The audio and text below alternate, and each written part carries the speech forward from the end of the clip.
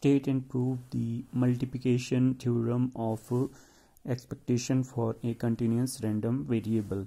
Now, if x and y are the two independent random variable, then e of xy is equal to e of x e of y. By the definition, we have e of x is equal to integral minus infinity to infinity integral minus infinity to infinity x or xy f of xy bracket starts small x comma small y bracket close d of x d of y, which is equal to integral minus infinity to infinity integral minus infinity to infinity small x y f of x small x f of y small y d of x and d of y, since x and y are independent.